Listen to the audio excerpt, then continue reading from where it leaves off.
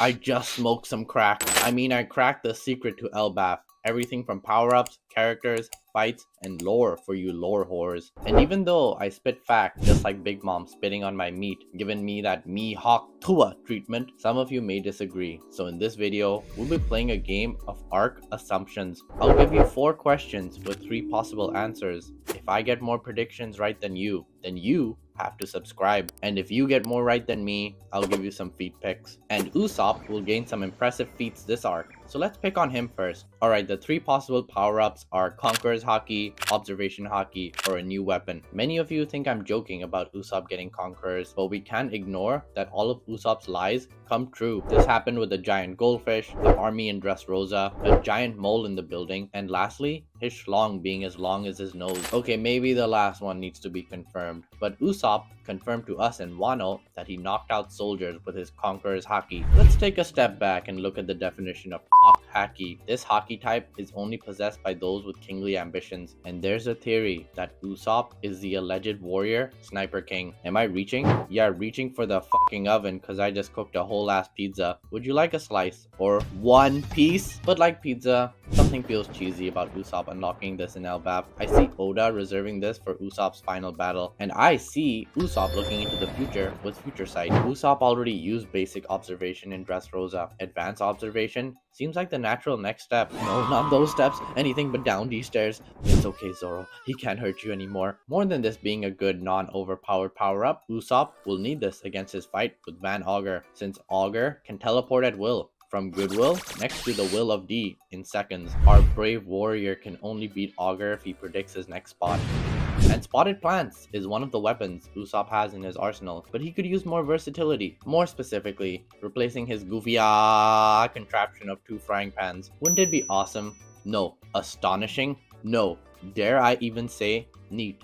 If Usopp got a hammer, and with all the links to giants in Norse mythology, I wouldn't put it past Usopp to drop his balls and lift Thor's hammer. After all, God Usopp is worthy, and it's worthwhile guessing which option is most likely. I'd have to say I observe Observation Haki coming true, and I truly believe I'll need a truly if we get a return of these characters. So let's look at the lineup. We got Mad Monk Urouge, Enel, and Kid. I've been awaiting for Urouge to have his arc ever since he was introduced in Sabaody, and it's finally time. Time for my blackberry pie to finish baking.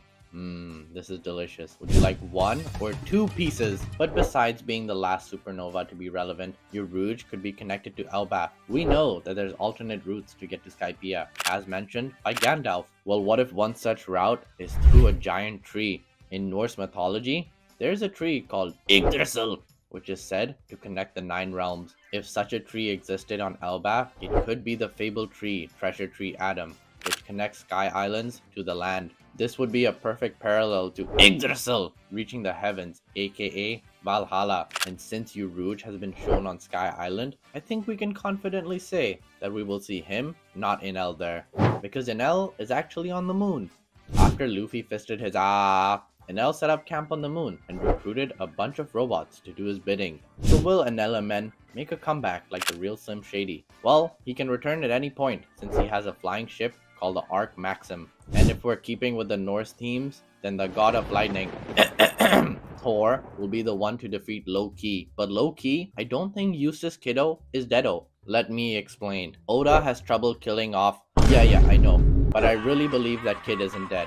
As their ship was destroyed and they were falling to the sea, the narrator said destroyed, not killed. If they were dead, I think the language would be less ambiguous. I mean, I destroyed Big Mom's woo-ha earlier, but does that mean she's... Okay, bad example. So what are the kid pirates doing? I'm sure the giants fished them up and are holding them in a cell somewhere. They'll most likely team up with Luffy for the final fight of the arc. But before we get to the fight, we gotta pick the most likely pick. Mad Monk Urouge is the wrong answer. It's the wrong answer. Wait, what? Oh, you see? I usually include a tricky answer in my videos, but I just doubled the trick by saying that Urouge is the wrong answer, which would make it the right answer. What do you think of that, El? This is my perfect victory. That's right, I win! And who's gonna win the final fights in these arcs? The fights being Straw Hats versus Loki, Blackbeard versus Shanks, and Giant Army versus Marine Army. Loki is a god of deception and mischief, and Usopp is regarded as a god and often deceives others which is why it only makes sense that Luffy fights Loki. What the hell? Oh my god, no way! Let me explain. As much as I want this to be Usopp's arc, it's always Luffy defeating the main villain. This happened recently on Egghead, where I wanted nothing more for this bear man to kill this Spider-Man.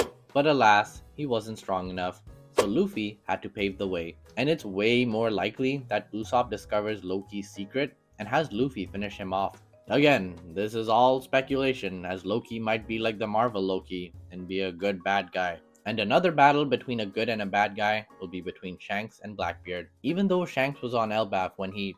Yeah, I know. It's unlikely that he's still there. Oda will likely delay the reunion of Luffy and Shanks and edge us a little longer. And the longer we get into this year, the closer we get to this big battle. You see, Oda's message in Jump Festa 2024 said that at last, it'll happen. The battle between that character and that character may lead to unexpected results. I agree, it's vague, but considering Shanks has been looking for Blackbeard, I think it's about damn time. It's the part about the unexpected result that's tripping me up. Could Shanks die?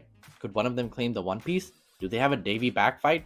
Find out on the next episode of Dragon Ball Z. It would be pretty ballsy of the Marine to attack Elbaf, since it's a Yonko territory and home to the giant pirates. But given that the Gorosei went to Egghead to eliminate Dr. Vegapunk, I wouldn't put it past them to spin back. Plus, many of you may have noticed that post-time skip arcs mirror pre-time skip ones. Most recently, Egghead resembles Saba Odi, so having a war arc at Elbaf would make a lot of sense, except this time it's Marines invading a pirate base.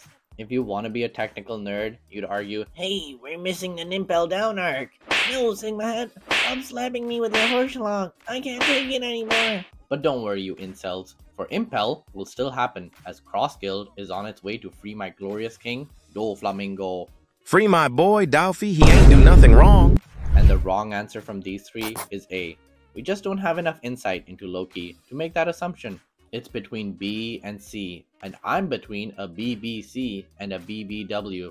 And soon, this bit roast will make me come, and the first letter of come is C. So let's go with that. That fight would be crazy, but not as crazy as the lore we're gonna get. I've narrowed it down to 3 peak secrets: Joy Boy, the 100-year void, and the man with the burn scar. We've received a lot of clues that Joy Boy was a giant, the giant hat in Imu's dungeon, other members of the crew like Emmet and Zunisha being giants. I don't think it's a giant stretch for Joy Boy to be a giant. Get it? Giant stretch? Because he had the Nika fruit and was a giant. I tried to simplify the joke, but if you don't get it, comment below and I'll reply with an in-depth explanation. It was a pretty clever joke, not gonna lie. And no joke, the giants know what's up. Why did they call Luffy Sun God? Only a few other people like the Gorosei and Zunisha have called him that. And that's not the only thing they know. You see, a giant's lifespan can be 300 to 400 years long. If the Void Century was 800 to 900 years ago, that's only 2 to 3 generations, which means the history of the 100-year Void could have easily been passed down by our grandfather giant to their grand giant son. I know when I'm old, I'll be telling my grandchildren, when I was your age, I edged to hentai with my hands like a real man.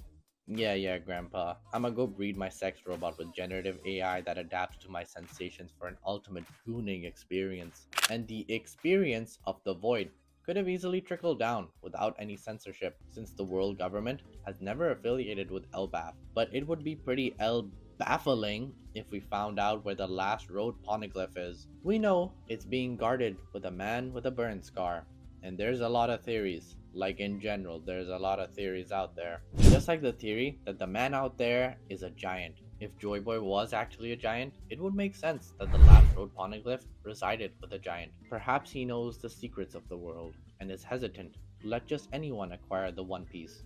And although this man may not be on Elbaf, the giants there should have an idea on who and where he is. Is this the most likely choice? Nah, we still don't have enough evidence to confirm this, so A or B, they could both happen, but I'ma pick A and say oh boy for Joy Boy. Enjoy this video, I hope you did. So my final answers are B-A-C-A, spelling back.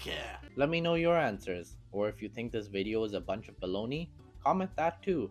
But don't say this video was a bunch of baloney, as that would be unoriginal. And most importantly, Don't forget to suggest a paint color for my toes if I lose, and subscribe for more One Piece and anime content. Bye bye!